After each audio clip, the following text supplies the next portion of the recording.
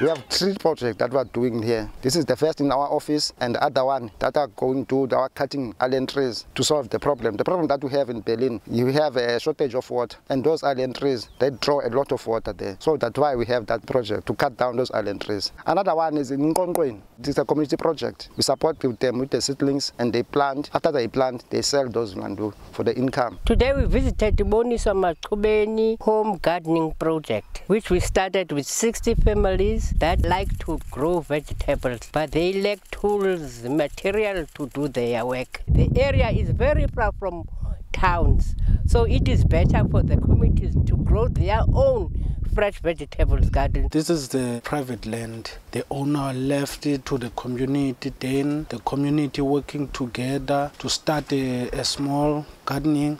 So we came and helped them with the food gardening, doing workshop here, and also we give them seedlings to plant, and also on their houses, everyone they have a backyard garden, and also they are supporting school with this gardening, and also they are harvesting and give other people on the community, and also they are selling some of these. We are engaged in programs like food security, community work programs, and home-based care programs. We focus on producing food, vegetable growing, but focusing on organic farming method. We have 2 bee projects and 2 food gardening projects. This one was established in 2019, but in 2020 it was vandalized. Then we moved them from the old structure to the new place. We found the new place was nearer to their homes. They harvest the honey in March. They managed to make a profit of 2,500. Members of this community, they produce vegetables that are for the household consumption and even for selling, because they sell the products from the garden, especially the potatoes. There was a great production of potatoes in this area, and with the money they were able to buy for their children clothes and even send their children to school.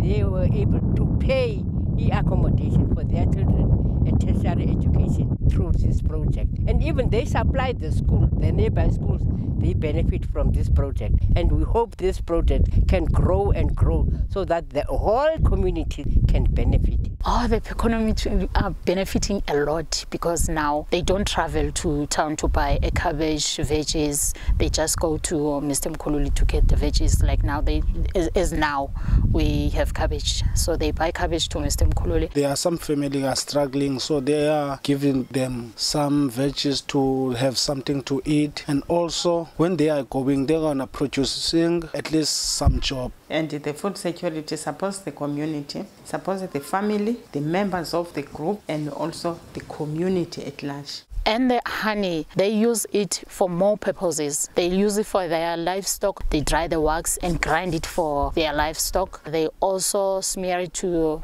the young ones. They normally have the ringworms in their heads, so they use honey. They smear the honey on them and they sell it to the communities. They sell 500 mils with 60 rand. We want to continue, and we wanted to extend and disseminate the information to the community about the importance of planting without using the fertilizer, using only crawl manure and all the available resources, not using the fertilizers.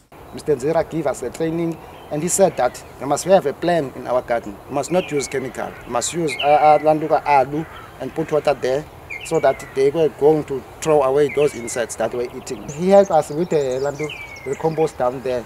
He said we must have our own compost, not buy another compost. I think that's a good idea that he gave us, and we learn a lot about that.